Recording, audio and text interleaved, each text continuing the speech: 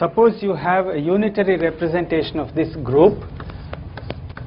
We may write, depending on the way we describe group elements, either D of U or D of alpha for the unitary operators which represent different group elements.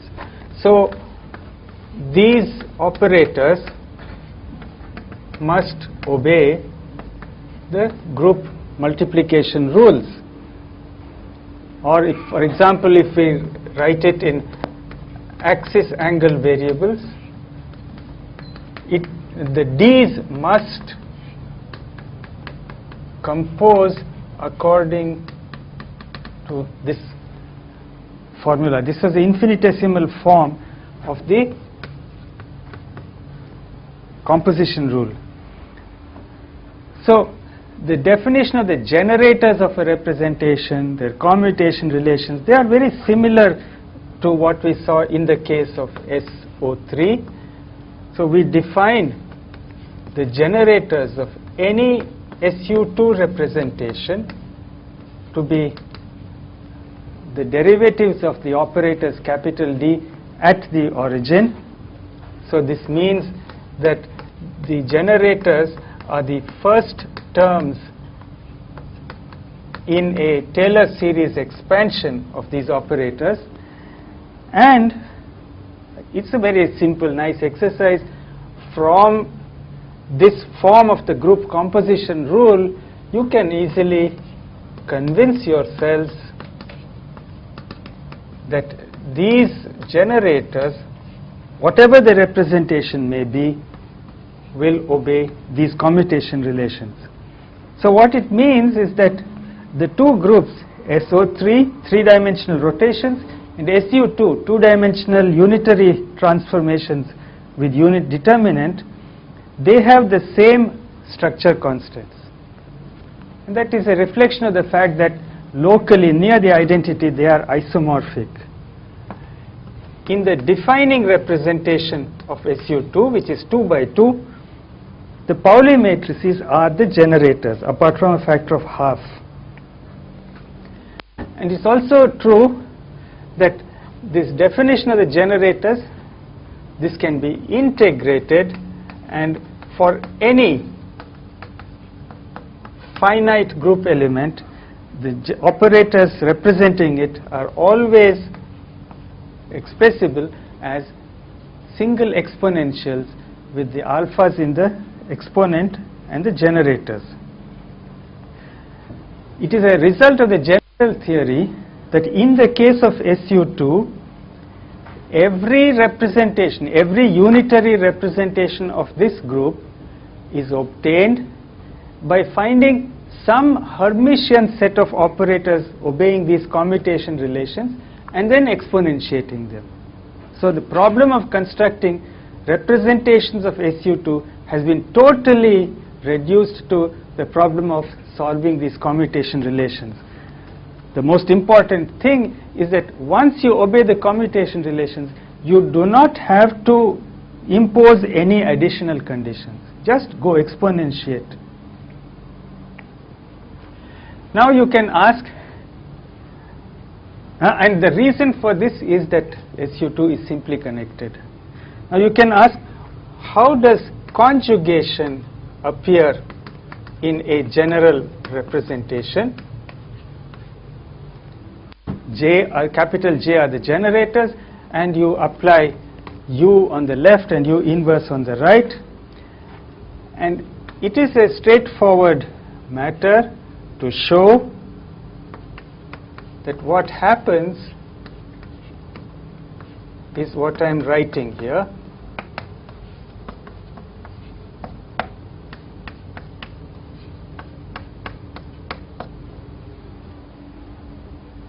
This is the transpose of A of U, or it means, by looking, let us say, at the linear terms in the expansion of the exponent,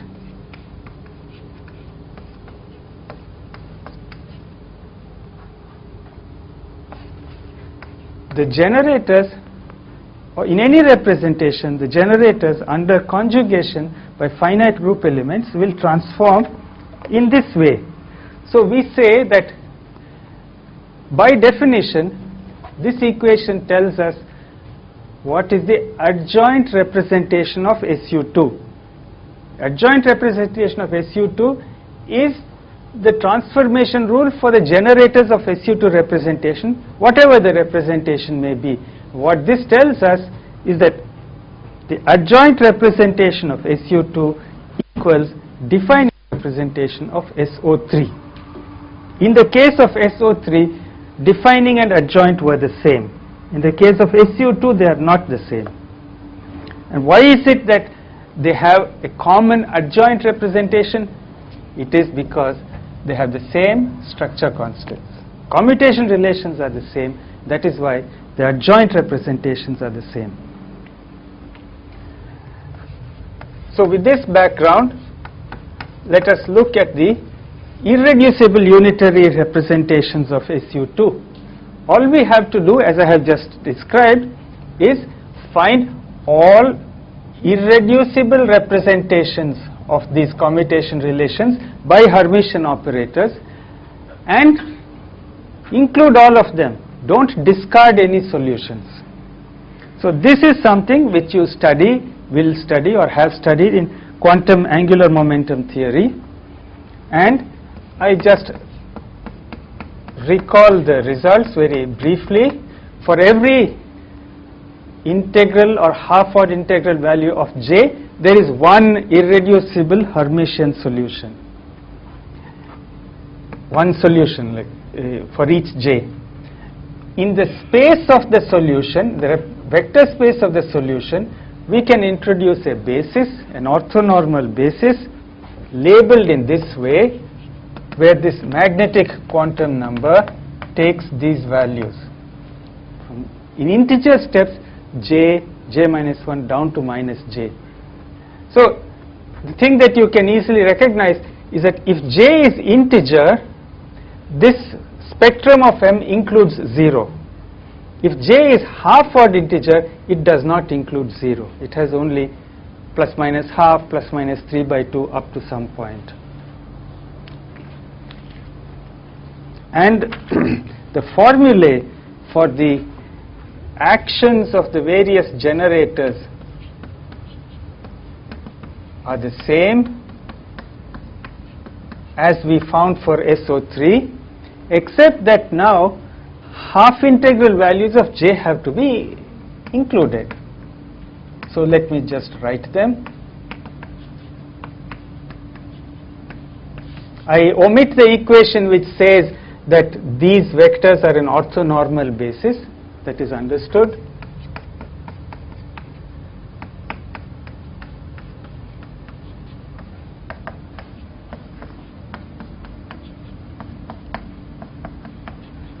In writing these equations, one has to make a certain convention for the phase factors associated with the basis vectors.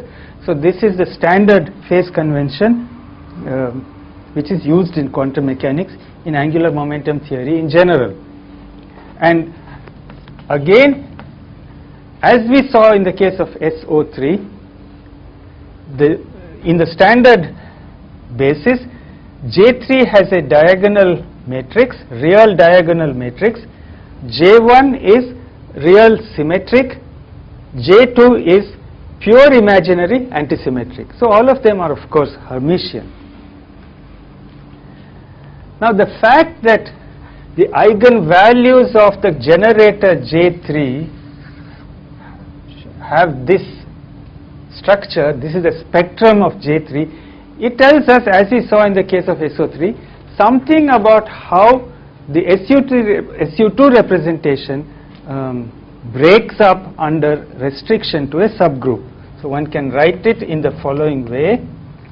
The unitary irreducible representation J of SU2 under restriction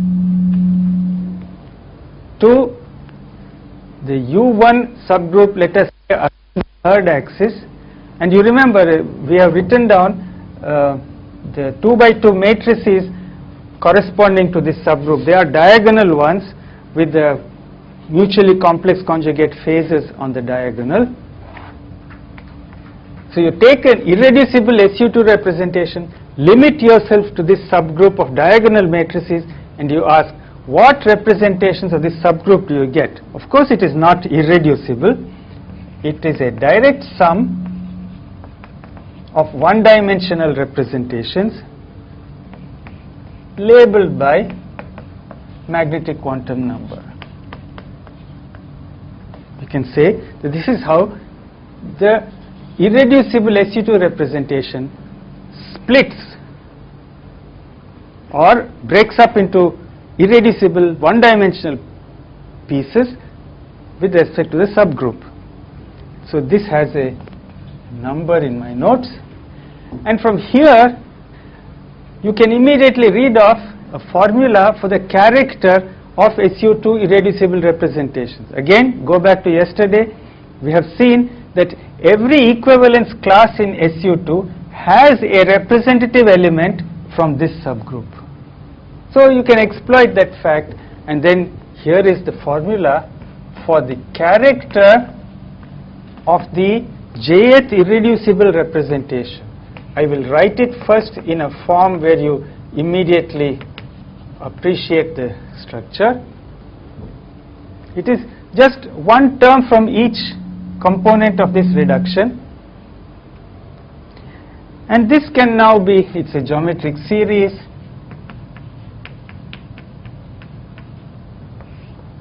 Can be easily summed, and this is the result. And remember, in listing all the classes of SU2, we have to allow the angle alpha to go over the range 0 up to 2 pi. So let me rub off some equations.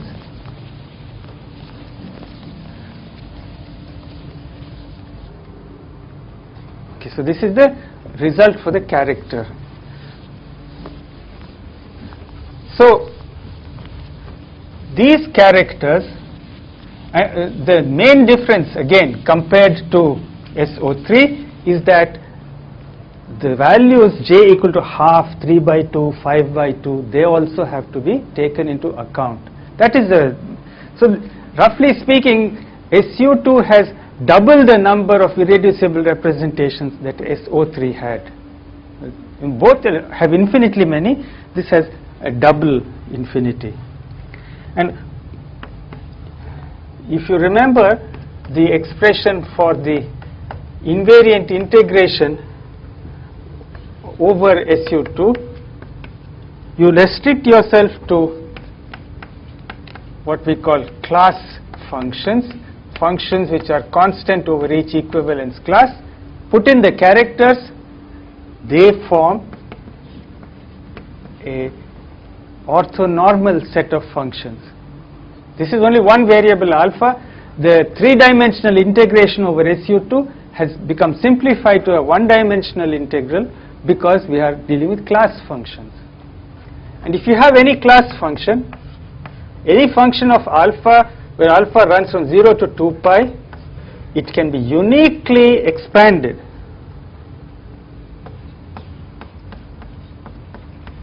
This is the completeness of the characters. And what are the values of j? 0, half, 1, all the way up to infinity. Uniquely it can be expanded in terms of the characters, and the scalar product of the function with itself is sum of the squared moduli of all the expansion coefficients. So this is the, what was the formula? Plancherel formula.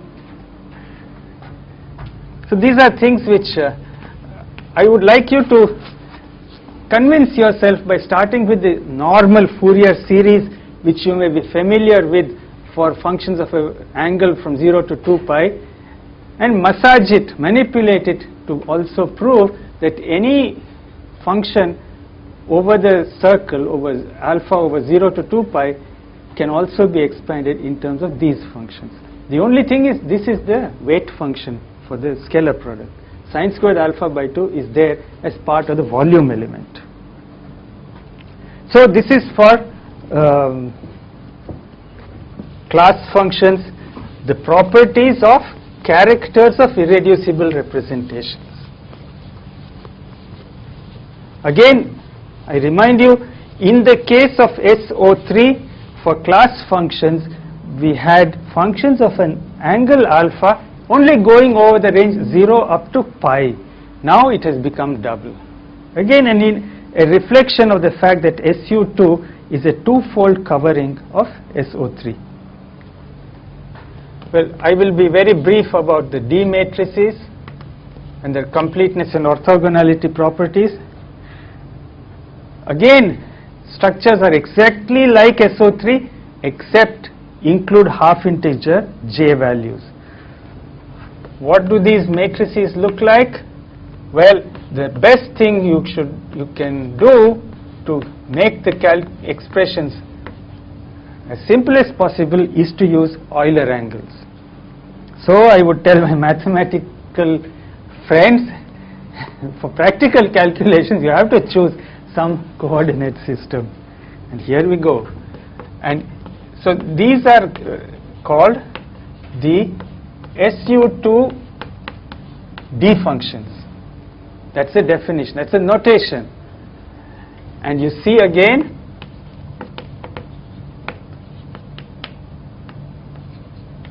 the dependence on two of the three angles becomes very simple, and the only non-trivial part is the D function, little d function, which by the way is a real orthogonal matrix again, even for the J equal to half integer case, because we have seen J2, that generator, is pure imaginary antisymmetric. What is this matrix? Well, I don't have to remind you. It is this matrix element of a finite rotation around the z-axis. So let me try to save a little time and just say that if you had a function over the entire SU2 group, not just a class function but a function which takes different values at different points of the group, every such square integrable function can be uniquely expanded as an infinite linear combination, a series in the D functions. These are not normalized, they are mutually orthogonal. If you take two of these functions, if their J values differ, their inner product is 0. If the row indices differ, 0. Column indices differ, 0. If all of them coincide, the norm of this function is 1 by 2j plus 1, 1 over the dimensionality. So you have to absorb that dimensionality factor into the D function to make it into a normalized function. In any case, any function, square integrable function on the group SU2 can be uniquely expanded as an infinite linear combination of all the D functions. Yeah.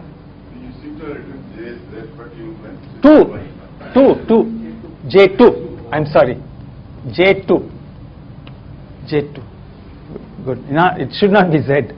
J2. Now, supposing your function on the group SU2 happens to have the same value at pairs of points which are mapped into the same SO3 function, SO3 element. A function on the group SU2 which has this property, certainly you can consider such functions. These are really functions on SO3 but masquerading as functions on SU2. So this is just a very nice thing to just keep in mind. What you have is a mapping from SU2 onto SO3, and it is a 2-to-1 mapping. and all of SO3 is covered, so we call it an onto mapping. In such a situation, given any function on SO3, from it you can create a function on SU2. You understand this? See the mapping, so I should draw a picture. What you have is a well-defined mapping in this direction. Pairs of points in SU2 share common points as images in SO3. So this mapping is well defined in this direction. It is not well defined, it is not defined in the reverse direction. But given this mapping, that it is well defined here, any function on SO3 can be regarded as a particular simple function on SU2. Namely, it's a function on SU2 which has the same value at pairs of points which have a common image. Functions on SO3 can be regarded as such functions on SU2. Okay, so this is generally true, and in differential geometry this idea is called the pull-back operation. If a mapping works in one way, functions on the right can be pulled back to give functions on the left, but you won't get the most general function on the left, you'll get particular function. So if you now take the general SU2 expansion of a function in terms of all the d functions of SU2, it will have j equal to 0, half, 1, 3 by 2, everything. If you now say my function has this symmetry property, it has the same value at an element u of SU2 and it's negative, what happens in that infinite series? The 0, a half, 3 by 2 terms just vanish, and you recover the ordinary SO3 expansion. Okay, so that is what is involved. And in the process, the range of one of the variables gets cut by half. Okay, so these are things which I go into in some detail because they can be the sources of some amount of confusion. So in the Fourier series that you are referring to, Yeah. you shift to instead of from 0 to pi, Yeah. you get to the Symmetric around the 0. Yeah, minus pi to plus pi. Yeah, And yeah. this will be probably even function. I'm sorry, I didn't follow. The functions which kind of fu equals f minus u equals fu. Such function, the character there will be even character. See, this U is a 2 by 2 matrix. No, I'm talking about the character expansion. Oh, for class functions. Yeah, I guess so. The only thing is, we generally like to use the parameter value 0 for the identity element. So it is awkward to make the range of alpha minus something to plus something. It's awkward. Nothing sacrosanct about this, but we have all got used to this. In this context, I should say, one should always keep in mind, keep a clear idea, what is a convention, what is an unavoidable necessity. This is very important. I have a very distinguished, very senior physicist friend who was a couple of years senior to me, and he, even late in life, he thought that only the z component of spin can be measured. Because you always say, let us work in a basis where the z component of angular momentum is diagonal. So you thought that's the only thing that can be measured experimentally. Okay. So it took a lot of convincing that you can decide to measure x component, y component if you wish. You know. So it's just a convention about what kind of basis you use. So I want to develop a small table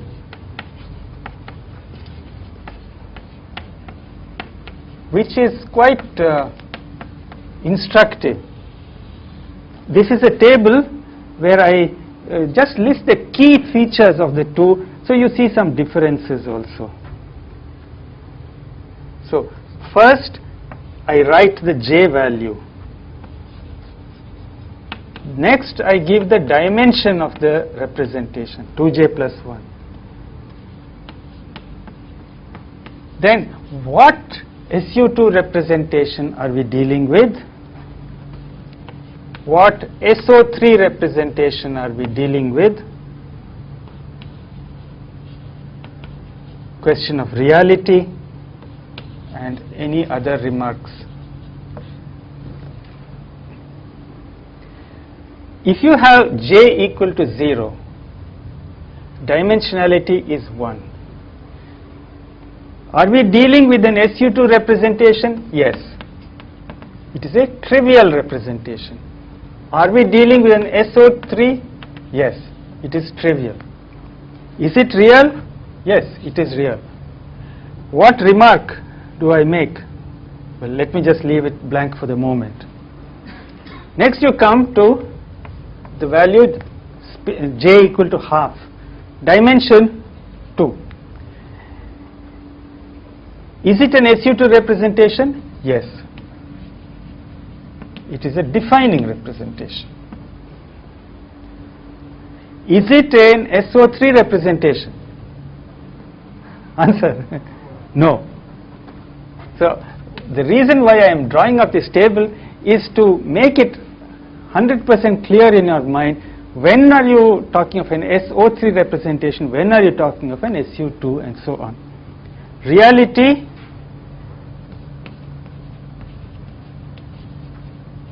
we say it is pseudo-real. What does it mean? It means here is an SU2 representation. If you take the complex conjugate of this representation, it is equivalent to the original. That means the complex conjugate matrices are all obtained from the original matrices by some fixed unitary matrix, conjugation, S something S inverse. D star equals S D S inverse. But whatever you do, however you choose the basis, the matrices cannot be made real. So they are equivalent to the complex conjugates, but they cannot be brought to real form.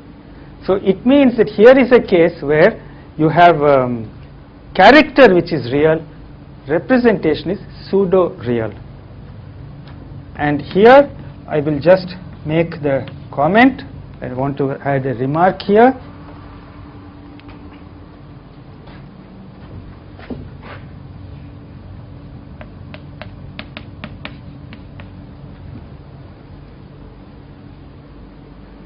I don't put any remark for the first one because it's a trivial representation. Now let us go to j equals 1. Dimension 3. Is it an SU2 representation? What are all the interesting things you can say? Oh, I should also say, I add two more things here. Because this is the defining representation, it is faithful and it is called a spinor. This is the first time I am introducing this word to you. Objects belonging to this representation of SU2 are called two-component spinors. What are the things we can say about the spin 1 representation? It's the adjoint representation of SU2. It is a representation. It is called the adjoint representation and it is not faithful. The little matrix U and the matrix minus U cannot be distinguished from each other in this representation. Is it an SO3 representation? Yes, it's a defining representation. Defining. Is it real? Yes. It is explicitly real. It is given by, in quantum angular momentum theory, in a J3 basis, the matrices are not real, but they can be made real, as we saw, via Cartesian tensors. And here, a 2 pi rotation is represented by the trivial transformation. Next we have j equal to 3 by 2, dimension 4. It is an SU2 representation. The only interesting comment I would like to make is that it's a faithful representation. it is not a representation of SO3.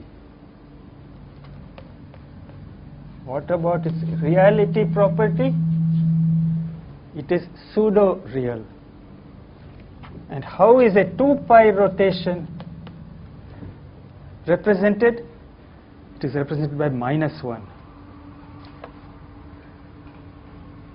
And so on. The next would be j equal to 2, dimension 5, non-faithful, yes, real, +1. Okay. So this table goes on. So as I remarked yesterday, SU2 is the only Lie group which has one and only one irreducible representation in every dimension. No other group has this property. And that, as a result, my impression is that this group, SU2, is exploited in many ways in mathematics, but I don't know too much more about it. I just point it out. If j equal to 1, 1, yeah. we come to SO3. Yeah. Define your consideration. Huh. It's also at time. Yeah, correct. Yes, we should put it. And of course, by definition, it is faithful. It is faithful also.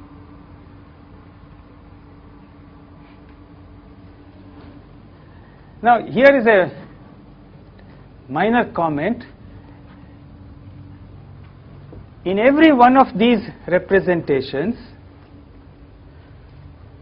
well, each of these acts in a certain vector space, complex vector space, let us say, of certain dimension, of dimension 2j plus 1. In every one of them, the representation preserves a certain bilinear form. That is, supposing I just indicate for the moment by psi a vector, a wave function with 2j plus 1 complex components in any one of these representations, and I also denote by phi another. Unfortunately, these are the same as the Euler angles, but you know the context. So whichever j representation I choose, I have a 2j plus 1 component complex quantity with component psi m or phi m, m is the magnetic quantum number. In every case, so psi and phi are examples of vectors in the vector space. Under an element of SU2, they transform both in the same way. It is always true that one can write a bilinear expression with the property that it is invariant. And there is a standard form for it. I will just write it for you.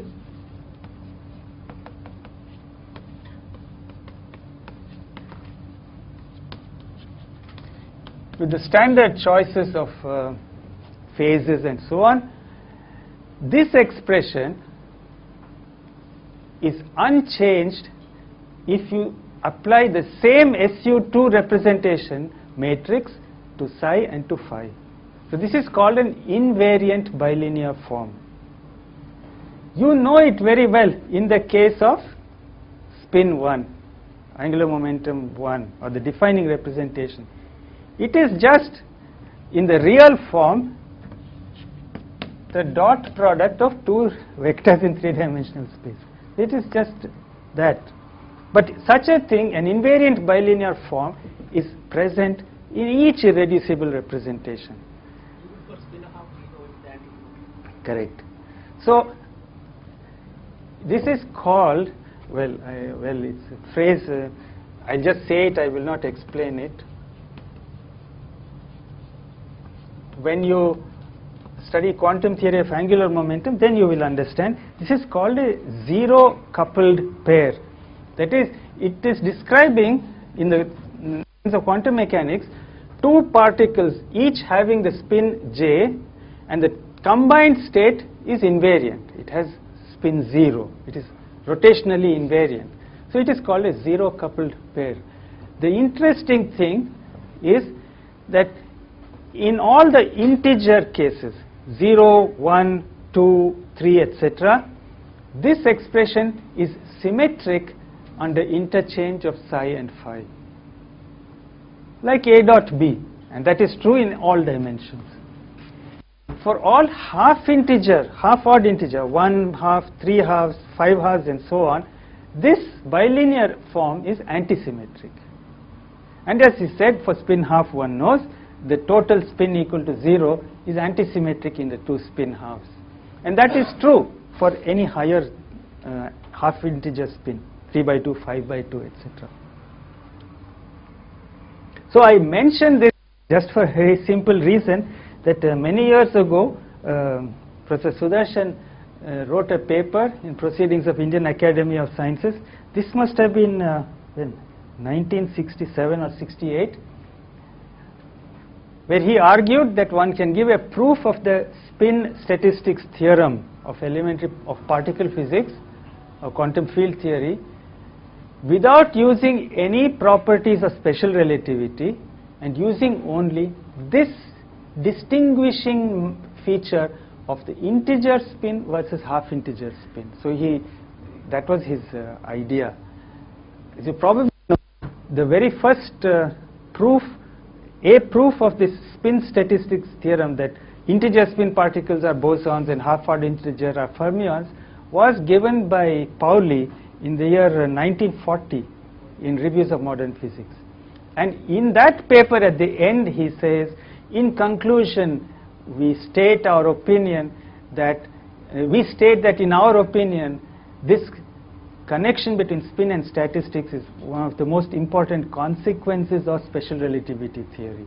That was a statement in Pauli's end of the Pauli's paper. Sudarshan's idea was there is no need for relativity to show the connection. It is just the consequence of three-dimensional space being three-dimensional, space being three-dimensional, and this distinction between the bilinear form being symmetric for integer spin and antisymmetric for half integer spin. So he gave an argument along these lines, and he used this so-called Schwinger action principle to give the proof. So this has remained a continuing interest of his ever since, and it was one of the 7 quests. Quests.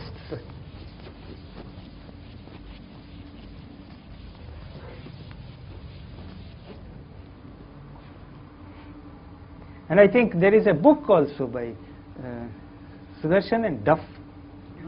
Duke. Not Duke. Duff. Duff. That spin statistics book by Duff. Yeah.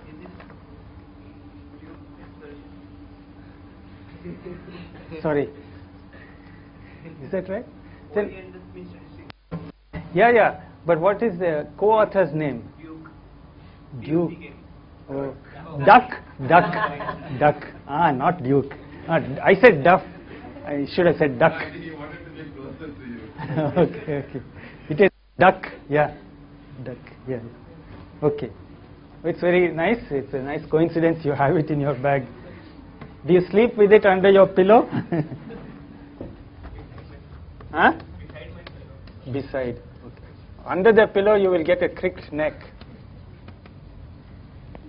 Now I want to introduce very briefly the concept of multi-spinors with respect to SU2, just as a kind of cousin brother to Cartesian tensors in the case of SO3. It is very similar in spirit. I will use Greek indices, alpha, beta, and so on, to go over 2 values, 1 and 2. These are going to be the labels for the components of a 2-component spinor. What is a 2-component spinor? Something which transforms according to the defining representation of SU2. So now we say a rank J SU2 multi-spinor. We invent such an object. We say it is a collection of complex quantities which I write in this way. Sorry, I have made some mistake. What am I think there are some errors in my I have written here rank 2j. Why I don't remember now. Oh yeah, j cannot be half integer. You can't have a half. You can't have a rank half multi-spinor. For see, j goes over the values 0, half, 1, 3 by 2, 2, and so on. So 2j is always an integer. So I am not as careless as I momentarily thought. A multi-spinor of rank 2j is a collection of, let us say for simplicity, complex amplitudes or numbers, psi alpha 1, alpha 2 up to alpha 2j, where every one of the indices goes over the two values 1 and 2 like a two-component spinor, and the transformation rule under an element of SU2 is the following.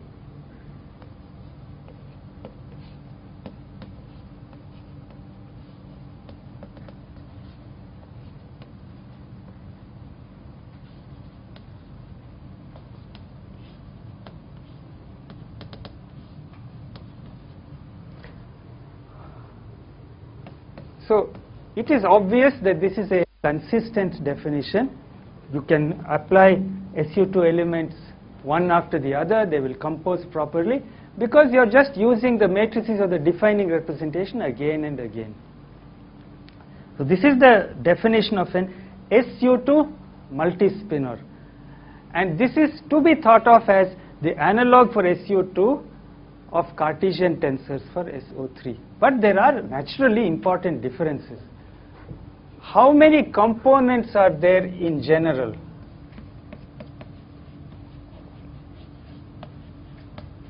For a multi-spinor of rank 2j? Huh? Pardon? I can't hear you. 4j squared. Why? Yeah, and how many indices? 2j indices. Yeah. 2 power 2j. 2 to the power 2j. That's the number of components of a general rank 2j multi-spinor. Now we do the same game, play the same game as we did with Cartesian tensors. Since it is the same matrix appearing again and again, if this original psi had any kind of symmetry property under permutations of its subscripts, that symmetry property would be preserved. Psi prime would enjoy the same properties as psi. So now we will say the following. Suppose you imagine that the original components are completely symmetric under all permutations of the indices. Then since it's the same u again and again, this is also completely symmetric. So symmetric multi-spinors remain symmetric multi-spinors. Now the counting is extremely simple.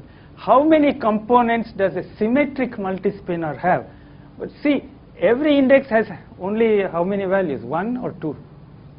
So the value of psi is completely determined if I tell you how many of these indices have the value 1, the rest must all be 2. There is not even a 1, 2, and 3 as we had in SO3. So for a symmetric multi-spinor, how many algebraically independent components are there? You just have to say how many of the indices could be 1, and in how many ways can I choose the value 1? The balance will have to be 2. Tell me, what's the number of components, independent components? Huh? No. How many of the component betas or alphas could take the value 1? How many could take the value 1?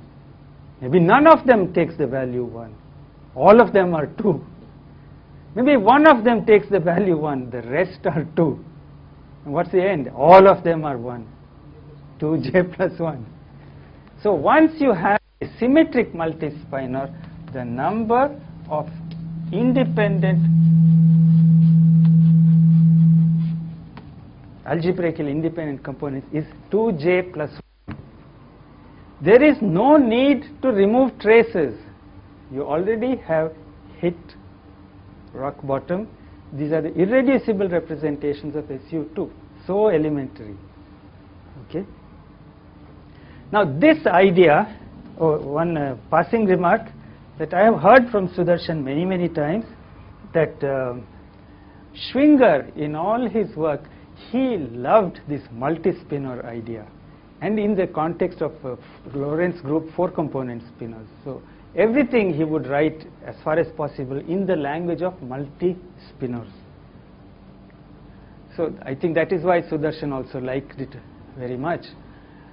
Now this fact that a symmetric multi-spinor is already irreducible, that it transforms according to an irreducible representation of SU, that is at the heart of a very important construction which I will now describe, and this is used in so many ways, but I'll just give you the group theoretical construction. There are 3 names associated with this construction, and I'll give you all of them. Weil, Jordan, and Schwinger.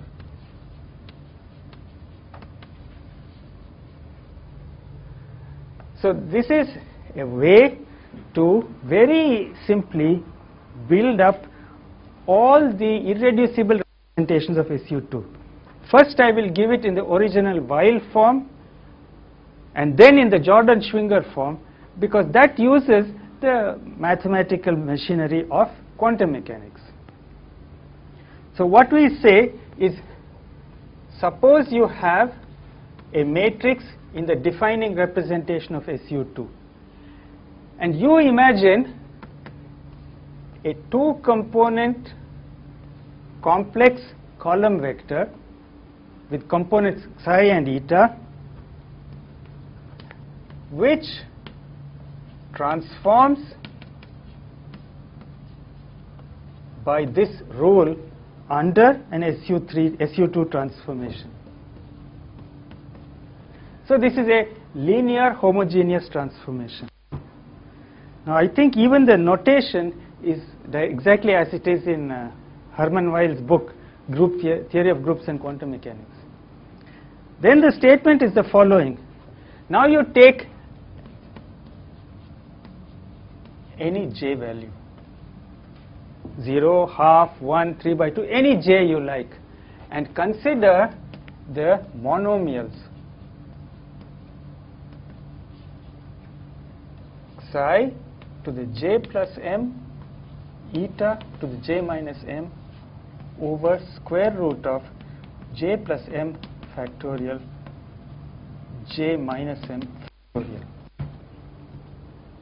You keep j fixed and you give for m all the standard values, j, j minus 1, j minus 2 up to minus j. How many monomials do you have? 2j plus 1, that's the number of m values. So I can write here 2j plus 1 monomials. Now supposing you make psi and eta transform to psi prime and eta prime by this 2 by 2 defining matrix from the SU2. What will happen to these monomials? This is linear homogeneous. These monomials, since j is fixed, have total degree 2j. Just the m keeps changing from one monomial to the next. By homogeneity, psi prime j plus m, eta prime j minus m over this numerical factor must be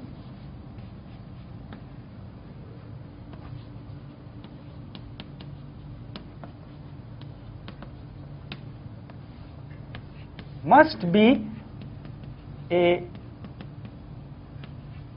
certain linear combination of the similar monomials formed out of psi and eta. Right? Because 2j total order cannot change, it's a homogeneous transformation. All that can happen is that some coefficients will appear here, and what will they depend upon? U, the SU2. Well, we are home. Simon, is it M prime M or M M prime? I have to check my notes.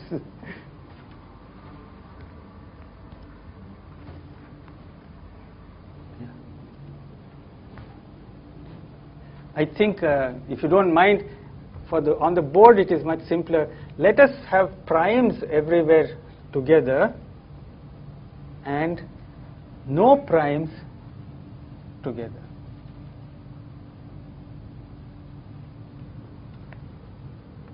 This is the formula. So this is the Weil construction. It tells you these are the D functions of SU2. So elementary. We have not used the machinery of quantum theory of angular momentum. We have got the D matrices directly. Because it works very simply, because SU2 is such a nice little group. So what is the range of M? It is minus j to plus j in unit steps. So this is the Weil construction, and it says that you get all the representations of SU2, all the irreducible representations are obtained by this construction. This same idea has been expressed in an operator language by Jordan and Schwinger. And the the paper of Schwinger, it is not published paper, it is called an NYO report. It's a report written for the US Atomic Energy Commission when in the 1950s or something. It is reprinted in many places. One of them, Schwinger's collected works, published by World Scientific. It's called, I think the title of the collection is A Quantum Legacy. This is a collection of a few of the important articles of Schwinger published by World Scientific, and I think this angular momentum, this report, this long paper of his is included there. And the title of this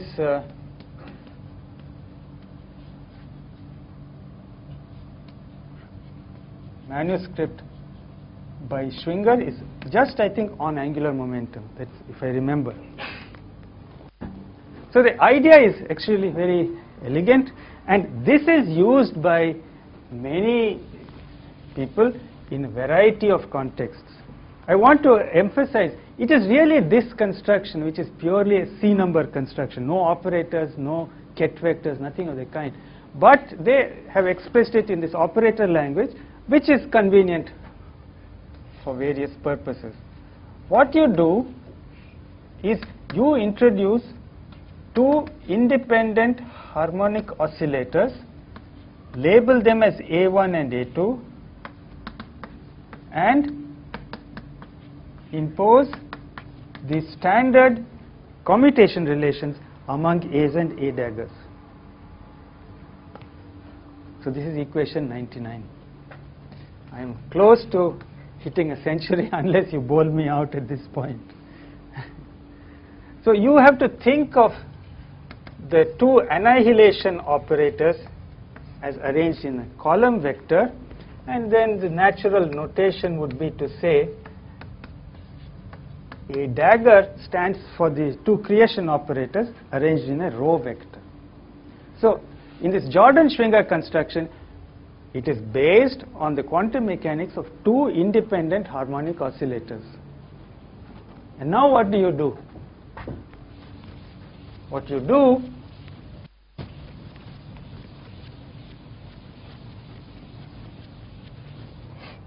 is, out of these A's and A daggers, you define J1, J2 and J3 as operators. These are equal to 1/2 A dagger Pauli matrix A. This is called the Schwinger construction or Jordan-Schwinger construction. I have not read Jordan's original paper. I have read, it's not accessible, maybe in German, I don't know. The Schwinger one, as I said, is reprinted in more than one place. What you now find is the following. You start with these harmonic oscillator commutation relations. The J's are bilinear, 1A and 1A dagger. For example, what is J3? The component is which is the only one that can be measured. What is J3 in this construction? 1/2 full representation. It is not a representation of SO3. What about its reality property? It is pseudo-real. And how is a 2π rotation represented? It is represented by -1. And so on. The next would be J equal to 2, dimension 5, non-faithful, yes, real, +1. Okay. So, and so this table goes on. So as I remarked yesterday, SU2 is the only Lie group which has one and only one irreducible representation in every dimension. No other group has this property. And that, as a result, my impression is that this group, SU2, is exploited in many ways in mathematics, but I don't know too much more about it. I just point it out. Is J equal to 1? 1, yeah. Up to SO3. Yeah. Depending on representation. Huh. It's also at time. Yeah, correct. Yes, we should put it. And of course, by definition, it is faithful. It is faithful also.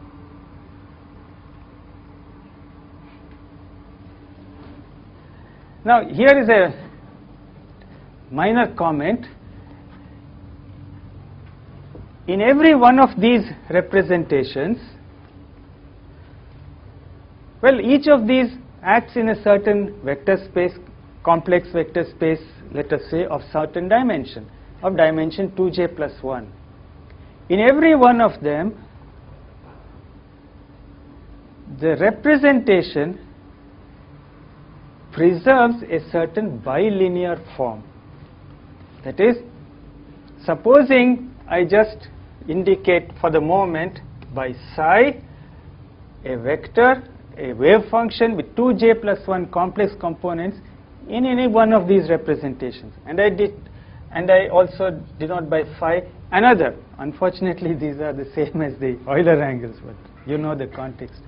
So whichever j representation I choose,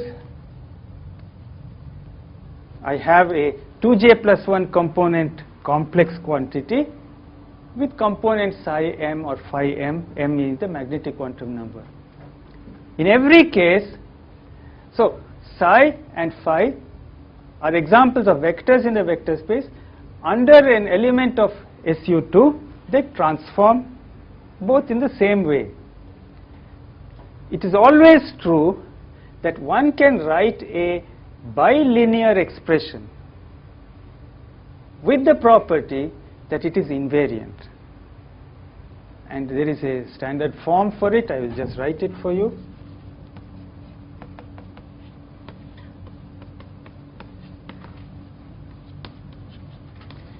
With the standard choices of phases and so on. This expression is unchanged if you apply the same SU2 representation matrix to psi and to phi. So this is called an invariant bilinear form.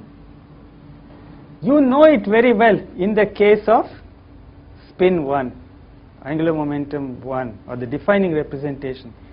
It is just, in the real form, the dot product of two vectors in three-dimensional space. It is just that. But such a thing, an invariant bilinear form, is present in each irreducible representation. Correct. So this is called, well, it's a phrase, I'll just say it, I will not explain it. When you study quantum theory of angular momentum, then you will understand. This is called a zero-coupled pair. That is, it is describing, in the sense of quantum mechanics, two particles each having the spin j, and the combined state is invariant. It has spin 0. It is rotationally invariant. So it is called a zero-coupled pair. The interesting thing is that in all the integer cases, 0, 1, 2, 3, etc., this expression is symmetric under interchange of psi and phi, like A dot B, and that is true in all dimensions. For all half integer, half odd integer, 1 half, 3 halves, 5 halves, and so on, this bilinear form is antisymmetric. And as he said, for spin half, one knows the total spin equal to 0 is antisymmetric in the two spin halves. And that is true for any higher half integer spin, 3 by 2, 5 by 2, etc. So I mentioned this just for a very simple reason that many years ago, Professor Sudarshan wrote a paper in Proceedings of Indian Academy of Sciences. This must have been when 1967 or 68,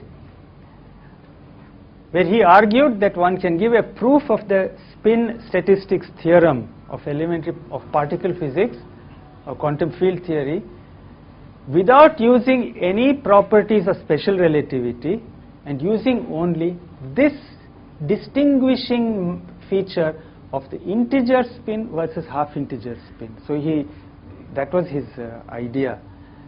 As you probably know, the very first proof of this spin statistics theorem that integer spin particles are bosons and half odd integer are fermions was given by Pauli in the year 1940 in Reviews of Modern Physics. And in that paper at the end he says, in conclusion, we state our opinion that in our opinion this connection between spin and statistics is one of the most important consequences of special relativity theory. That was a statement in Pauli's end of the Pauli's paper. Sudarshan's idea was there is no need for relativity to show the connection. It is just the consequence of three-dimensional space being three-dimensional, space being three-dimensional, and this distinction between the bilinear form being symmetric for integer spin and antisymmetric for half integer spin. So he gave an argument along these lines, and he used this so-called Schwinger action principle to give the proof. So this has remained a continuing interest of his ever since, and it was one of the 7 quests. Quests.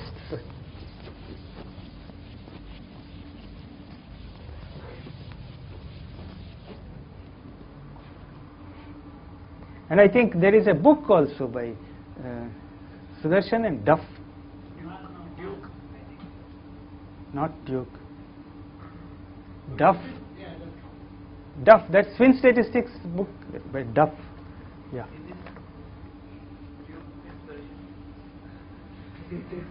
Sorry. Is that right? Then, yeah. But what is the co-author's name? Duke. Duke. Oh. Duck. Duck. Duck. Ah, not Duke. I said duff. I should have said duck. He wanted to be closer to you. Okay, okay. It is duck. Yeah. Duck. Yeah. Okay. It's very nice. It's a nice coincidence you have it in your bag. Do you sleep with it under your pillow? Huh? Beside. Okay. Under the pillow you will get a cricked neck.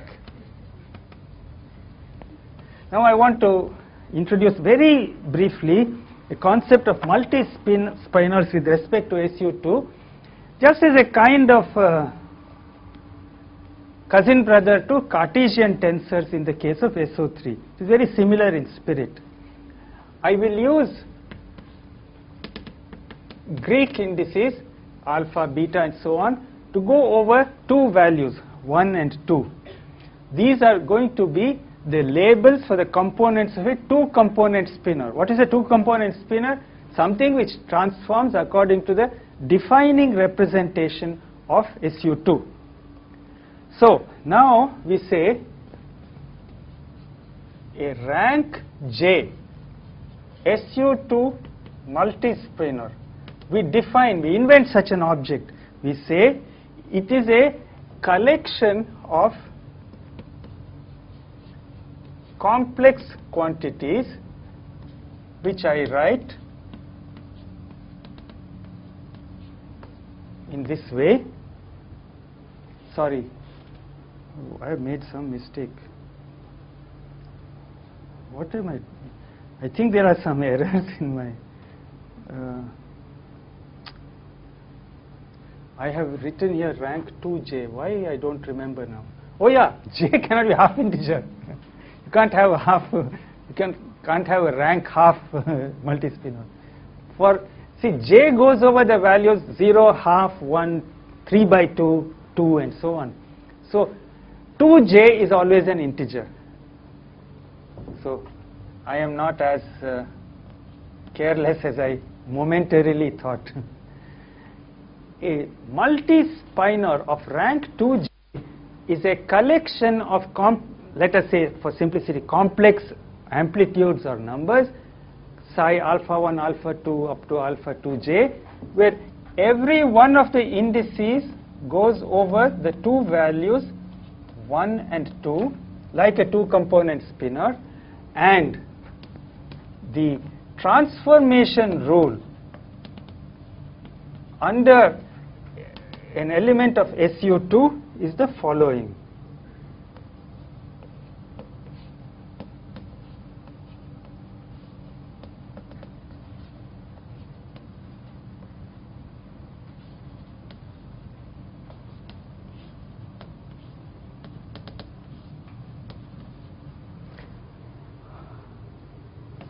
So it is obvious that this is a consistent definition. You can apply SU2 elements one after the other, they will compose properly, because you are just using the matrices of the defining representation again and again. So this is the definition of an SU2 multi-spinor, and this is to be thought of as the analog for SU2 of Cartesian tensors for SO3. But there are naturally important differences. How many components are there in general?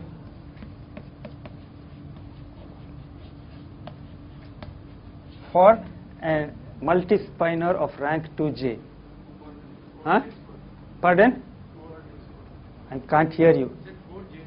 4J squared. Why? Yeah, and how many indices? 2J indices. Yeah. 2 power 2 to the power 2J. That's the number of components of a general rank 2J multi-spinor. Now we do the same game, play the same game as we did with Cartesian tensors. Since it is the same matrix appearing again and again, if this original psi had any kind of symmetry property under permutations of its subscripts, that symmetry property would be preserved. Psi prime would enjoy the same properties as psi. So now we will say the following. Suppose you imagine that the original components are completely symmetric under all permutations of the indices, then since it's the same u again and again, this is also completely symmetric. So symmetric multi-spinors remain symmetric multi-spinors. Now the counting is extremely simple. How many components does a symmetric multi-spinor have? But see, every index has only how many values? 1 or 2. So the value of psi is completely determined if I tell you how many of these indices have the value 1, the rest must all be 2. There is not even a 1, 2 and 3 as we had in SO3. So for a symmetric multi-spinor, how many algebraically independent components are there? You just have to say how many of the indices could be 1, and in how many ways can I choose the value 1, the balance will have to be 2. Tell me, what's the number of components, independent components? Huh? No.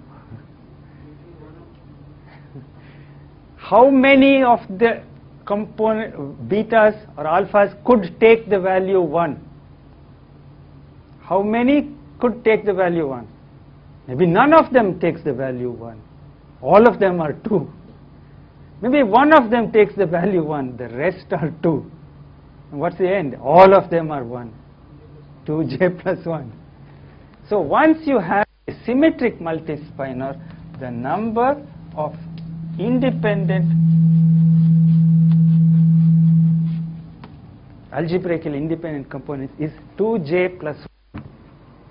There is no need to remove traces. You already have hit rock bottom.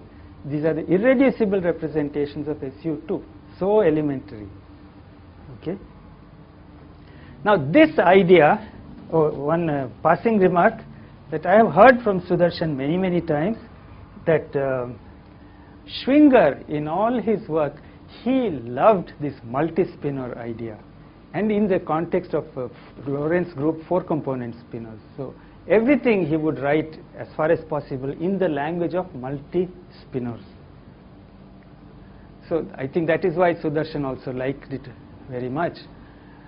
Now this fact that a symmetric multi-spinor is already irreducible, that it transforms according to an irreducible representation of SU, that is at the heart of a very important construction which I will now describe, and this is used in so many ways, but I'll just give you the group theoretical construction.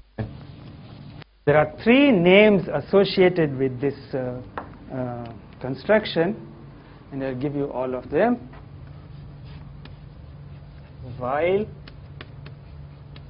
Jordan and Schwinger.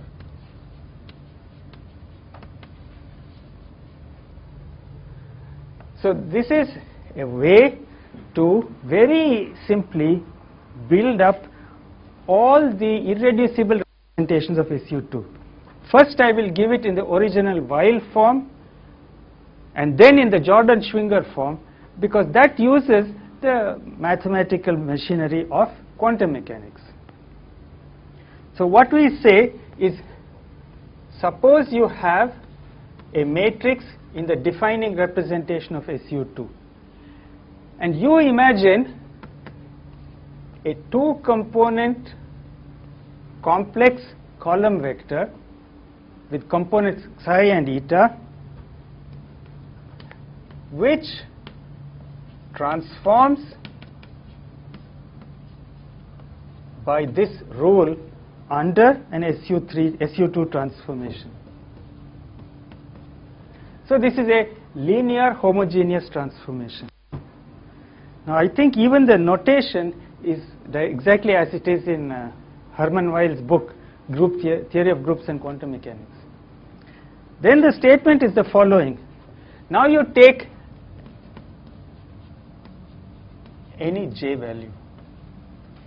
0, half, 1, 3 by 2, any j you like, and consider the monomials.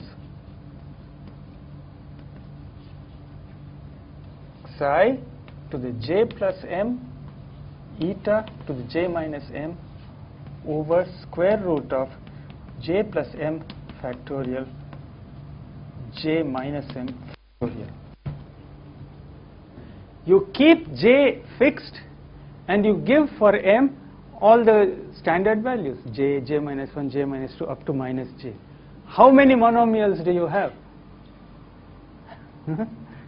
2j plus 1, that's the number of m values. So I can write here 2j plus 1 monomials. Now, supposing you make psi and eta transform to psi prime and eta prime by this 2 by 2 defining matrix from the SU2.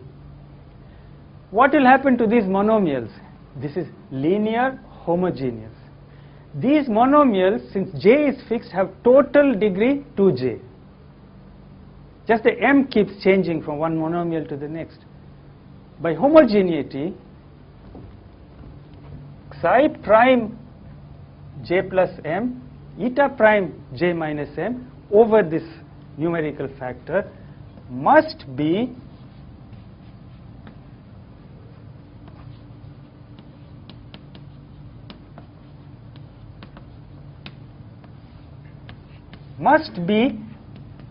a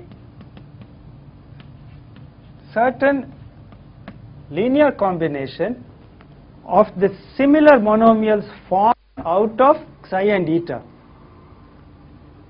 Right? Because 2j total order cannot change, it's a homogeneous transformation. All that can happen is that some coefficients will appear here, and what will they depend upon? U, the SU2. Well, we are home. Simon, is it m prime m or m m prime? I have to check my notes.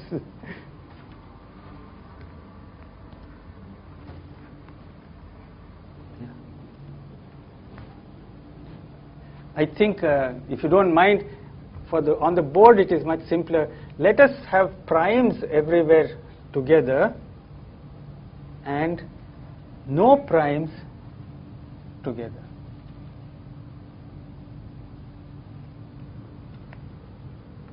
This is the formula. So this is the Weil construction. It tells you these are the D functions of SU2. It's so elementary. We have not used the machinery of quantum theory of angular momentum. We have got the D matrices directly. Because it works very simply because SU2 is such a nice little group. So what is the range of M? It is minus j to plus j in unit steps. So this is the Weil construction, and it says that you get all the representations of SU2, all the irreducible representations are obtained by this construction. This same idea has been expressed in an operator language by Jordan and Schwinger. And the the paper of Schwinger, it is not published paper, it is called an NYO report. It's a report written for the US Atomic Energy Commission when in the 1950s or something. It is reprinted in many places. One of them, Schwinger's collected works, published by World Scientific. It's called, I think the title of the collection is A Quantum Legacy. This is a collection of a few of the important articles of Schwinger published by World Scientific, and I think this angular momentum, this report, this long paper of his is included there. And the title of this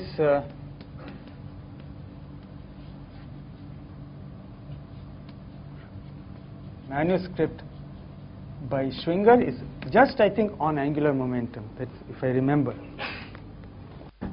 So the idea is actually very elegant, and this is used by many people in a variety of contexts. I want to emphasize, it is really this construction which is purely a C-number construction, no operators, no ket vectors, nothing of the kind. But they have expressed it in this operator language, which is convenient for various purposes. What you do is you introduce two independent harmonic oscillators, label them as A1 and A2, and impose the standard commutation relations among A's and A daggers. So this is equation 99. I am close to hitting a century unless you bowl me out at this point.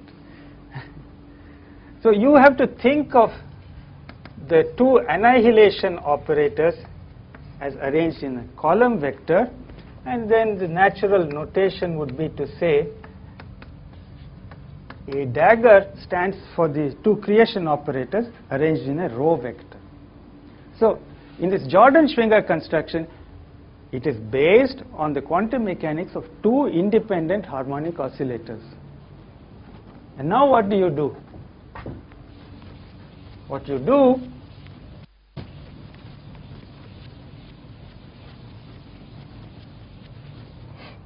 is, out of these A's and A daggers, you define J1, J2 and J3 as operators. These are equal to 1/2 A dagger Pauli matrix A. This is called the Schwinger construction or Jordan-Schwinger construction. I have not read Jordan's original paper. I have read, it's not accessible, maybe in German, I don't know. The Schwinger one, as I said, is reprinted in more than one place. What you now find is the following. You start with these harmonic oscillator commutation relations. The J's are bilinear, one A and one A dagger. For example, what is J3? The component is which is the only one that can be measured. What is J3 in this construction? 1/2 of? Pardon? Yeah. So in terms of the individual oscillators, J3, 1/2 of something. What is that something? A1 dagger A1 minus A2 dagger A2. It's a number operator of oscillator 1 minus the number operator of oscillator 2, and 1/2 of that. Now, how many J's are there? There are 3 of them. Are they Hermitian? Pauli matrices are Hermitian. I should stop for a moment. Finished? They are Hermitian, and you must do this. Must check that they obey the commutation relations of the SU2 algebra as well, same as the SO3 algebra. So you see, you have produced an angular momentum out of harmonic oscillators. This means that with these generators, by exponentiating them, you are guaranteed that you will get a unitary representation of SU2. You are guaranteed, because remember, we do not have to impose any further conditions in the case of SU2, because it is simply connected. So now what happens is that here is a representation of SU2. It is unitary. What is its dimension? Tricky question. What is the dimension of the space on which A's and A daggers are defined? Huh? Infinite dimension. Each oscillator has infinitely many states, and this is product of the two of them. One Hilbert space for A1 dagger, another for A2 dagger, tensor product. So what's the dimension of the unitary representation of SU2 which I get by exponentiating this J? Infinite. Now you ask, what irreducible representations does it contain? It is unitary, it's infinite dimensional, therefore it must be reducible. Because remember, one of the things I've said about SU2 representations is every irreducible representation is finite dimensional. So this must be the direct sum of many irreducible representations. What does it contain? It contains every irreducible representation exactly once. And how do you see this? This is the convenience of this construction. In the Hilbert space of the 2, when I complete writing what I am writing, you will see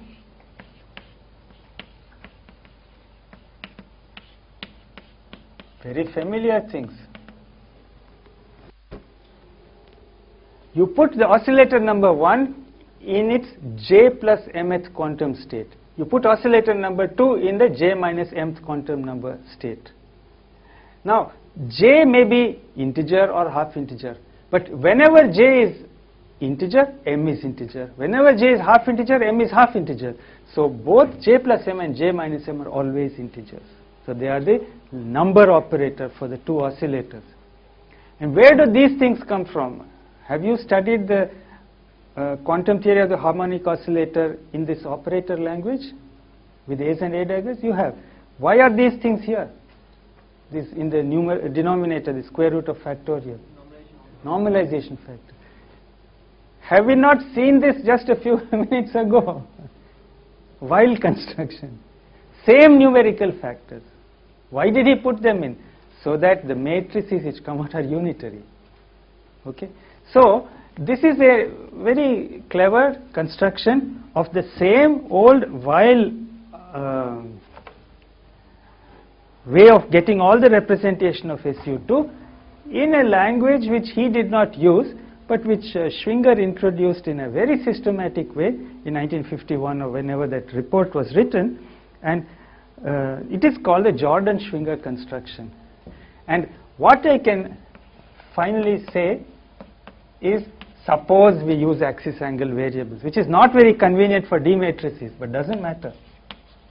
In the language of quantum mechanics, we can say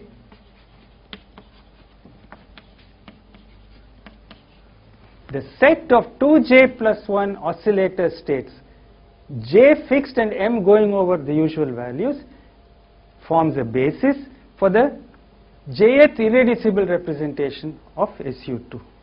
So this construction gives you all the representations of SU2, nothing is missing.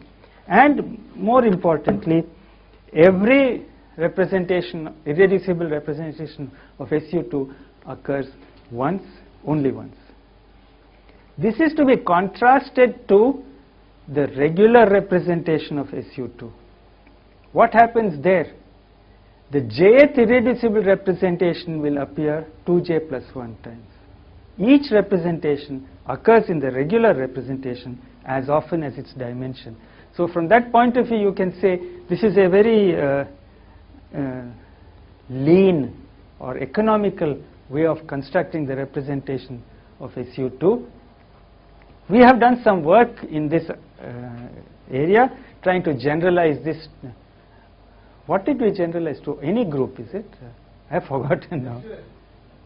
I don't remember now. What did we do it for? We tried to generalize to as many groups as possible. Yeah, that is right. Then after we did it, we found, of course, the Russians had done it long before, Gelfand and company. So the idea that there should, that given any group, let us try to construct and play with a representation of it which contains all the irreducible representations, but only once each. That idea is there already in mathematics literature. They call it a model representation. That's what we learnt after we did this work. So that is in the papers of Gelfand and company. I don't remember, 60s or 50s or some such thing. Not very recent. Oh no, I don't know, maybe recent, 70s. Anyway, we have given it the name Schwinger representation in honor of Schwinger, because in the physics literature this whole technique is named after Schwinger. Yeah, please. Yeah. Yeah. Yeah. Yeah. Yeah, I guess so, but in a field. How would you get it? Because Schwinger was a field theory itself. Yeah, sure. Probably, that's the way he Yeah. wrote itself. Just remove the angular momentum part. Just orbital part. Orbital part. Correct. That is true. Sure. Another one is that you would like to make a comment on. Yeah. You have done so much, you can make a comment on the spin moment. Yeah. No, that I have to introduce the whole idea of coherent states. I think it is going too far afield. Let me stop at this point. I want to terminate my description of SU2 and SO3 at this point. I have tried to give you a survey of this thing, these two groups, what their representations look like, how the groups are related, how the representations are related. For some of you students, not everything might have been clear, but if you have taken down some notes, I feel that later years, if you continue studying and doing work in physics, you may find this material quite useful. Yeah. Yeah. The Schwinger way of doing it. Yeah. It's done by Dave, because Dave was Schwinger's student. Oh, in the textbook? Yeah. Okay. Oh, that's. Only the Schwinger way. Oh, okay. Okay, fine. So that's a good source. I would like to add a comment. Yeah, It's not as profound as Not on full my head. no, it's in theory, but something more Yeah. So if you have a beam splitter, Yeah. and with two modes go in and two modes come out, Yeah. the beam splitter does not absorb photons. So the total number of photons coming out is the same as the total number of photons going in. So if you want to describe beam splitter within quantum mechanics, then the equation that you wrote on the right hand side, that will be the full description. Fully. Yeah. So Yeah. I think that's a more simpler, more reachable situation. Yeah. This method alone, because most of the students Yeah. come with the particular business in Greek. So Yeah. Yeah. Just to give an indication of the variety of physical situations where the Schwinger construction is used, there is a very beautiful paper by Robert R.H. Dickey introducing a concept called super radiance, and that uses this construction. Then a few years ago, there was a paper by Berry and Robbins, a new proof of the spin statistics theorem. It's not a very simple paper, it's not elegant. I didn't find it very transparent, but there they have used this Schwinger construction, and I have heard Berry give a lecture on it, and he seemed to have suddenly discovered that there is this Schwinger construction, and he was singing great praises of it. but very consistent. He never recognizes that people lived before him, and Yeah. people lived after him. Yeah. On that he is very consistent. Yeah, I think you are right. I think at some stage even a gifted person should reach a way of functioning and conducting himself where you encourage others. At some age that has to come. If it doesn't, I don't know.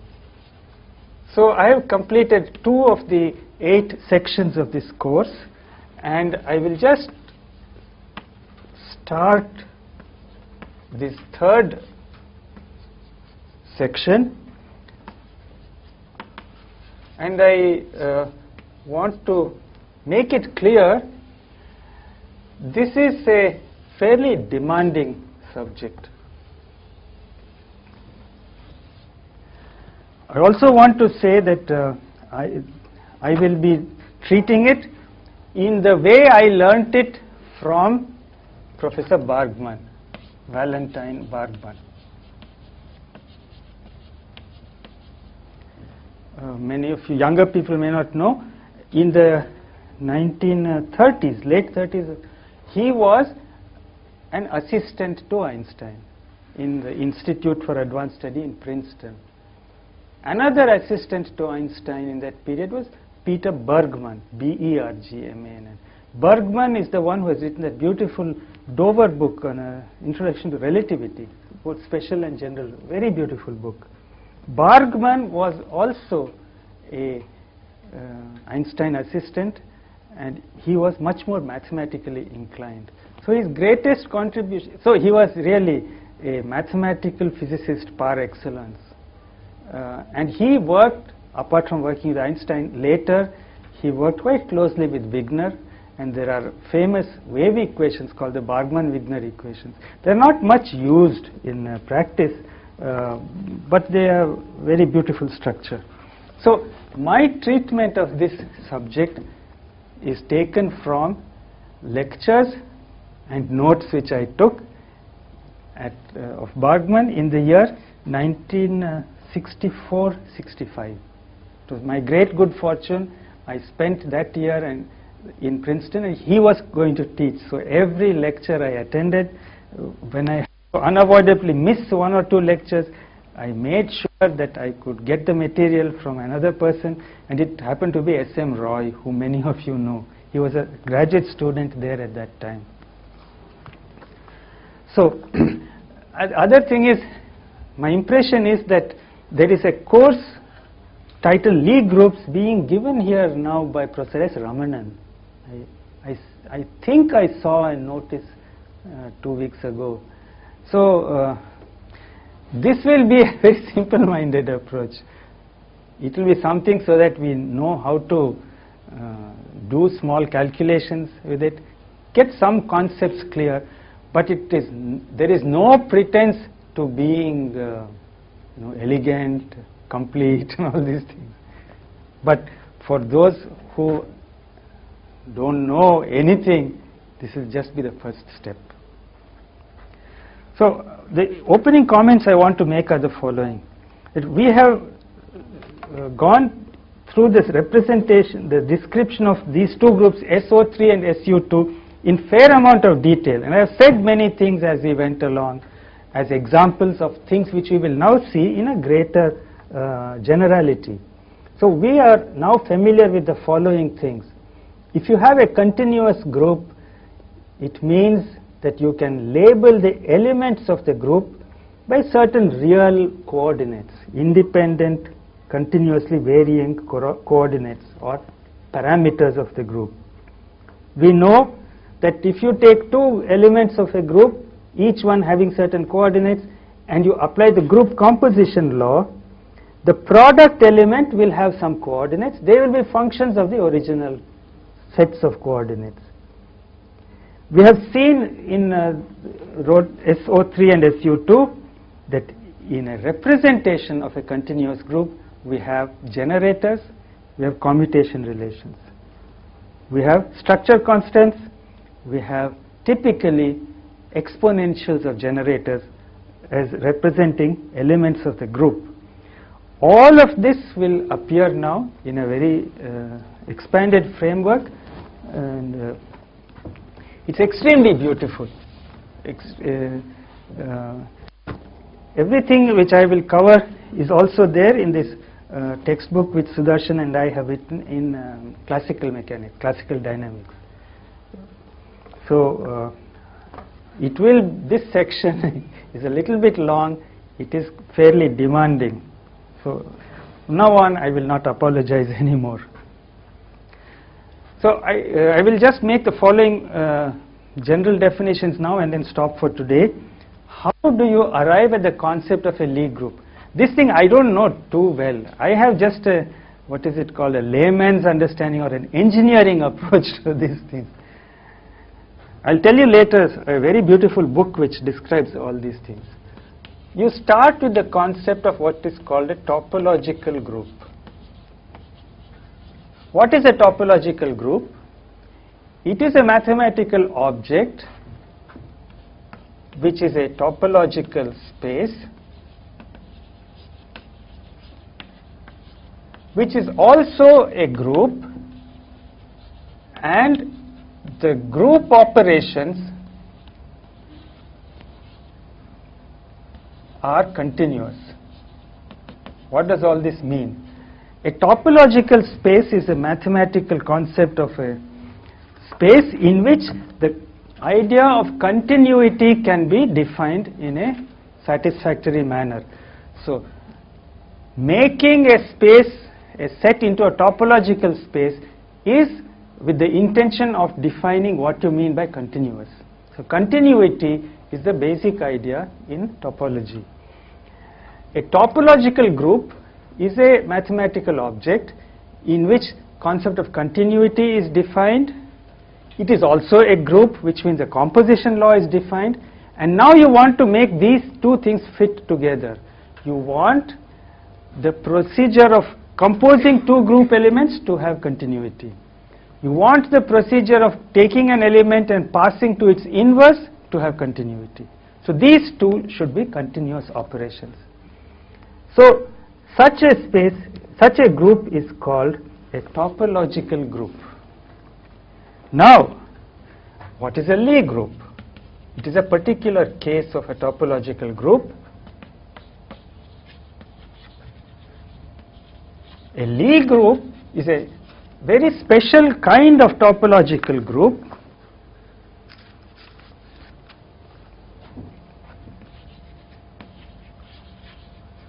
I will write it and then try to motivate it.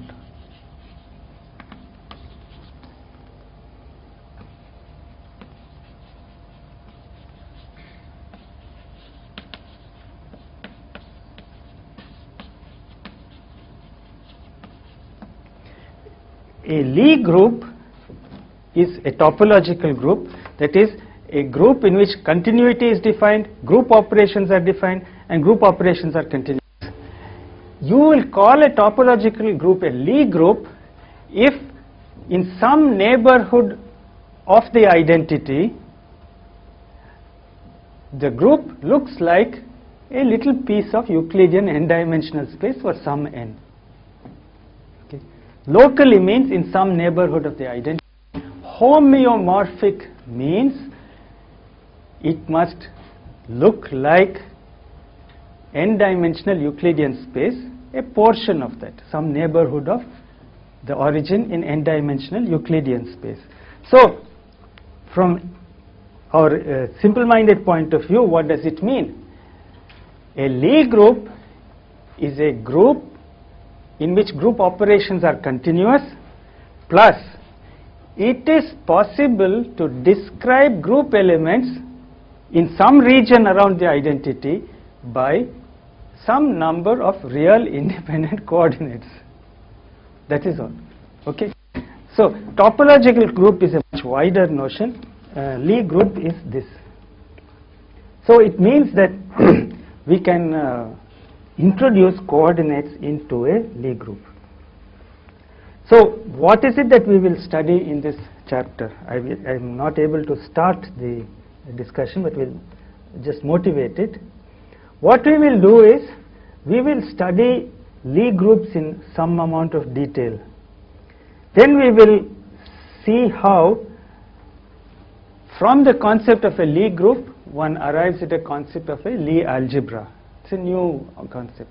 And then we will look at various properties of these things, and towards the end of this section we will see how it may be possible, given a Lie algebra, to reconstruct the Lie group.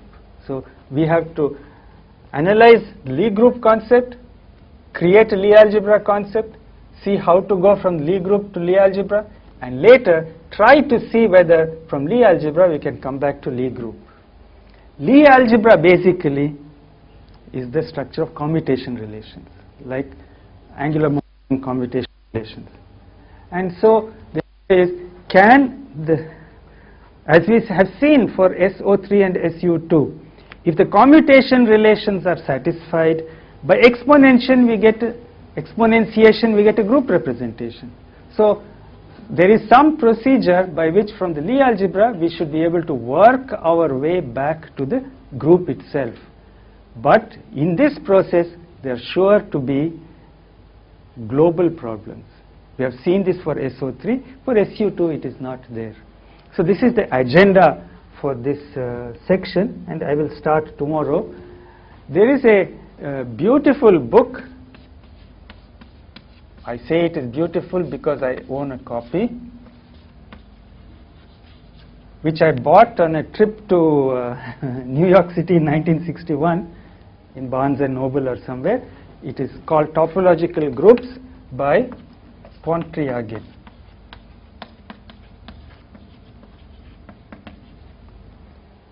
And it is original in Russian and translated into English and published by Princeton University Press. So I bought the original first edition of this book. It is about maybe 300 pages or so. So beautifully written. As I told you yesterday, Russian book, Soviet books in mathematics and mathematical physics, nobody else seems to have matched their expository skills. A few years later, a second edition of this book has appeared, and that I think is volume 1 and volume 2. That I am not familiar with. This one I bought, I have it, paperback copy, and I will not part with it for love or for money. Such a beautiful book. So many things described so beautifully there. And did you know that he was one of the great mathematicians, and he was blind? And I think his mother educated him. And it's incredible when you realize he was blind and look at the text or everything. How can he? It's just incredible that he could carry all these mathematical ideas, calculations in the mind like that. Just impossible to imagine. So I like this book very much. I'm sure there are many other books, but this is the one I like. So I'll stop at this point. We come back to it tomorrow. Same numerical factors. Why did he put them in? So that the matrices which come out are unitary. Okay. So this is a very clever construction of the same old while way of getting all the representation of SU2 in a language which he did not use, but which Schwinger introduced in a very systematic way in 1951 or whenever that report was written. And it is called the Jordan-Schwinger construction. And what I can finally say is, suppose we use axis angle variables, which is not very convenient for D matrices, but doesn't matter. In the language of quantum mechanics, we can say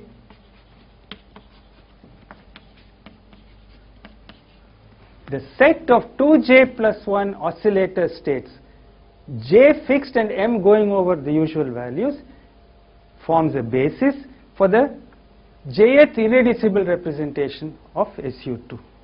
So this construction gives you all the representations of SU2. Nothing is missing. And more importantly, every representation, irreducible representation of SU2 occurs once, only once. This is to be contrasted to the regular representation of SU2. What happens there? The jth irreducible representation will appear 2j plus 1 times. Each representation occurs in the regular representation as often as its dimension.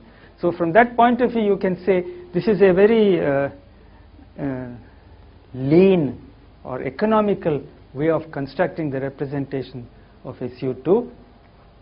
We have done some work in this area, trying to generalize this. What did we generalize to? Any group, is it? I have forgotten now. I don't remember now. What did we do it for? We tried to generalize to as many groups as possible. Yeah, that is right. Then after we did it, we found Of course, the Russians had done it long before, Gelfand and company. So the idea that that given any group, let us try to construct and play with a representation of it which contains all the irreducible representations, but only once each. That idea is there already in mathematics literature. They call it a model representation. That's what we learnt after we did this work. So that is in the papers of Gelfand and company. I don't remember, 60s or 50s or some such thing. Not very recent. Oh no, I don't know, maybe recent, 70s. Anyway, we have given it the name Schwinger representation in honor of Schwinger, because in the physics literature this whole technique is named after Schwinger. Yeah, please. Yeah. Yeah. Yeah. After quantization, Yeah. Fourier composed of the field, Yeah. automatically will come to this. Yeah, I guess so. But in a field. How would you get it? Because Schwinger was a field theorist then. Yeah, sure. Probably that's the way he Yeah. wrote it. Just remove the angular momentum part. Just orbital part. Orbital part. Orbital. Correct. That is true. Sure. Another one is that we would like you to give a comment on. Yeah. Which you have done so much, you can make a comment on the spin moment. Yeah. No, that I have to introduce the whole idea of coherent states. I think it is going too far afield. Let me stop at this point. I want to terminate my description of SU2 and SO3 at this point. I have tried to give you a survey of this thing, these two groups, what their representations look like, how the groups are related, how the representations are related. For some of you students, not everything might have been clear, but if you have taken down some notes, I feel that later years, if you continue studying and doing work in physics, you may find this material quite useful. Yeah. Yeah. The Schwinger way of doing it. Yeah. Is done by Wave, because Wave was Schwinger's student in Ah. his book. Oh, in the textbook? Yeah. In the Okay. textbook. Oh, that's. Only the Schwinger way. Oh, okay. Okay, fine. So that's a good source. I would like to add a comment. Yeah, It's sure. it's not as profound as No doubt through my head. because it's in theory, but something more Yeah. theory. Yeah. So if you have a beam splitter Yeah. and with two modes go in and two modes come out, Yeah. the beam splitter does not absorb photons. So the total number of photons coming out is the same as the total number of photons going in. So if you want to describe beam splitter within quantum mechanics, then the equation that you wrote on the right hand side, that will be the full description. Fully. Yeah. So Yeah. I think that's a more simpler, Hmm. more reachable situation. Yeah. This method alone, because most of these students Yeah. come with the particular physics inclined. So Yeah. Yeah. Just to give an indication of the variety of physical situations where the Schwinger construction is used, there is a very beautiful paper by Robert R.H. Dickey introducing a concept called super radiance, and that uses this construction. Then a few years ago, there was a paper by Berry and Robbins, a new proof of the spin statistics theorem. It's not a very simple paper, it's not elegant. I didn't find it very transparent, but there they have used this Schwinger construction, and I have heard Berry give a lecture on it, and he seemed to have suddenly discovered that there is this Schwinger construction, and he was singing great praises of it. but very inconsistent. He never recognizes that people lived before him, and Yeah. people lived after him. Yeah. On that he is very consistent. Yeah, I think you are right. I think at some stage even a gifted person should reach a way of functioning and conducting himself where you encourage others At some age that has to come. If it doesn't, I don't know. So I have completed 2 of the 8 sections of this course, and I will just start this 3rd section, and I want to make it clear this is a fairly demanding subject. I also want to say that I will be treating it in the way I learnt it from Professor Bargmann, Valentine Bargmann. Many of you younger people may not know, in the 1930s, late 30s, he was an assistant to Einstein in the Institute for Advanced Study in Princeton. Another assistant to Einstein in that period was Peter Bergman, B-E-R-G-M-A-N-N. Bergman is the one who has written that beautiful Dover book on Introduction to Relativity, both special and general, very beautiful book. Bergman was also a Einstein assistant, and he was much more mathematically inclined. So his greatest contribution, so he was really a mathematical physicist par excellence. And he worked, apart from working with Einstein, later he worked quite closely with Wigner, and there are famous wave equations called the Bargmann-Wigner equations. They are not much used in practice, but they have very beautiful structure.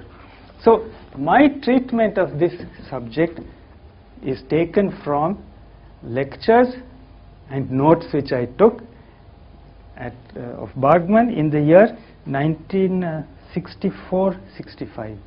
It was my great good fortune. I spent that year in Princeton, and he was going to teach. So every lecture I attended, when I unavoidably missed 1 or 2 lectures, I made sure that I could get the material from another person, and it happened to be S.M. Roy, who many of you know. He was a graduate student there at that time. So, other thing is, my impression is that there is a course titled Lie Groups being given here now by Professor S. Ramanan. I think I saw a notice 2 weeks ago. So, this will be a very simple-minded approach. It will be something so that we know how to do small calculations with it, get some concepts clear, but there is no pretense to being elegant, complete, and all these things. But for those who don't know anything, this will just be the first step. So the opening comments I want to make are the following.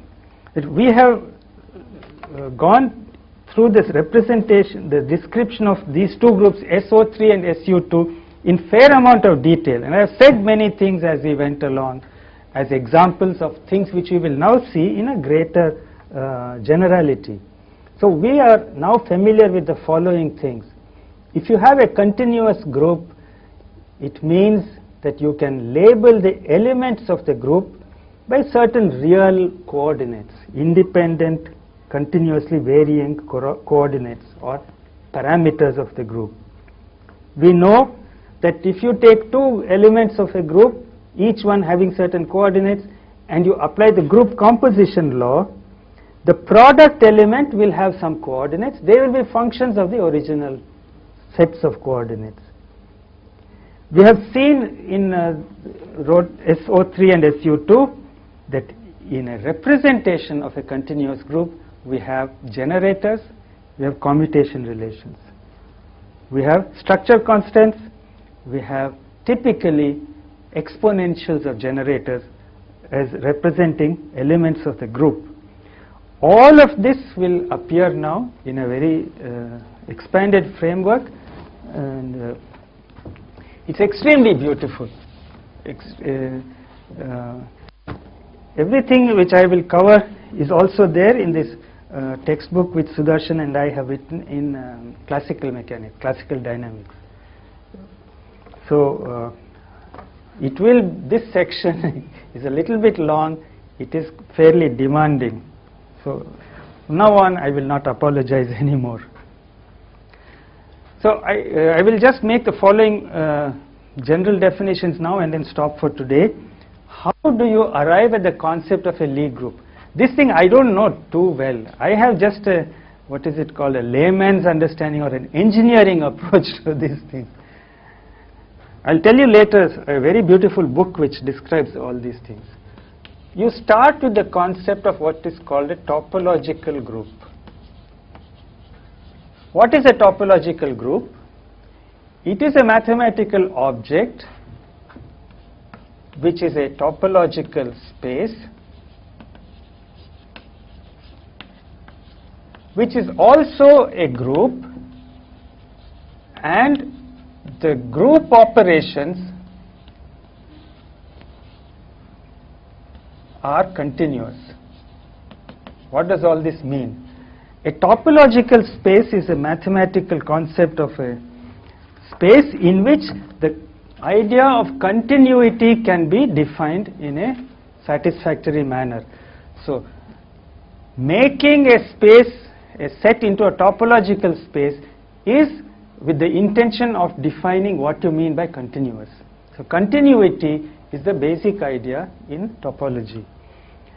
A topological group is a mathematical object in which concept of continuity is defined. It is also a group, which means the composition law is defined, and now you want to make these two things fit together. You want the procedure of composing two group elements to have continuity. You want the procedure of taking an element and passing to its inverse to have continuity. So these two should be continuous operations. So such a space, such a group is called a topological group. Now, what is a Lie group? It is a particular case of a topological group. A Lie group is a very special kind of topological group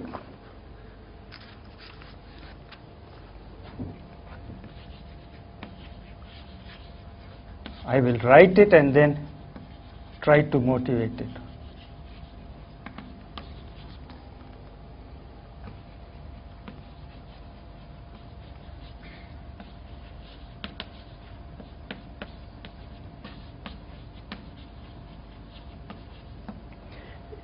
A Lie group is a topological group, that is a group in which continuity is defined, group operations are defined, and group operations are continuous. You will call a topological group a Lie group if in some neighborhood of the identity the group looks like a little piece of Euclidean n-dimensional space for some n. Okay. Locally means in some neighborhood of the identity.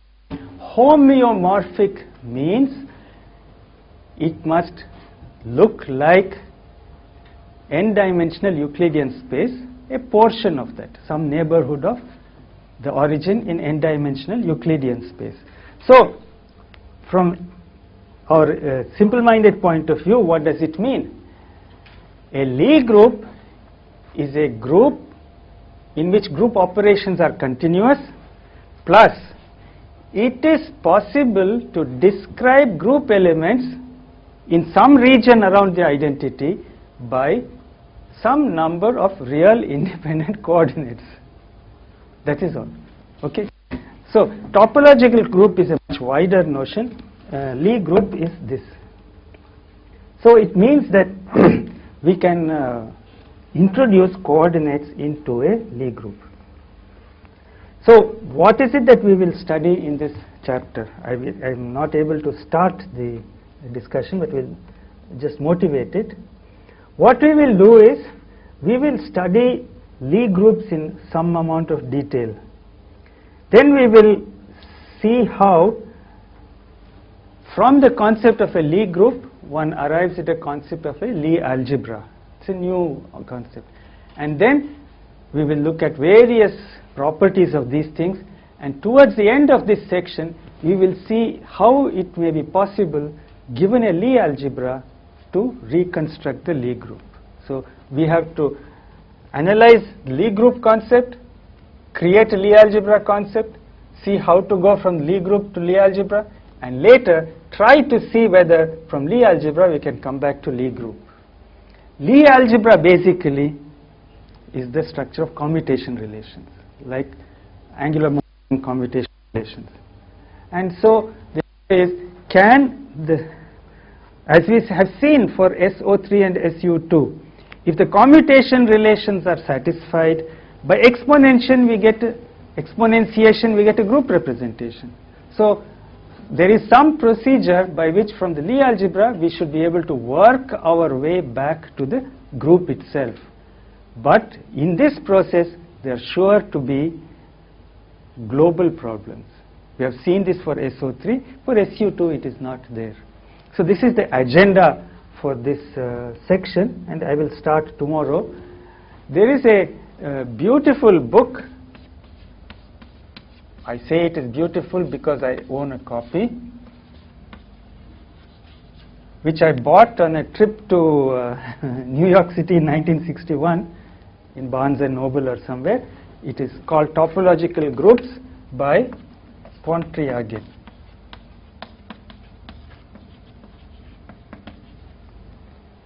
And it is original in Russian and translated into English and published by Princeton University Press. So I bought the original first edition of this book. It is about maybe 300 pages or so. So beautifully written. As I told you yesterday, Russian book, Soviet books in mathematics and mathematical physics, nobody else seems to have matched their expository skills. A few years later, a second edition of this book has appeared, and that I think is volume 1 and volume 2. That I am not familiar with. This one I bought, I have it, paperback copy, and I will not part with it for love or for money. Such a beautiful book. So many things described so beautifully there. And did you know that he was one of the great mathematicians, and he was blind? And I think his mother educated him. And it's incredible when you realize he was blind and look at the text of everything. How can he? It's just incredible that he could carry all these mathematical ideas, calculations in the mind like that. Just impossible to imagine. So I like this book very much.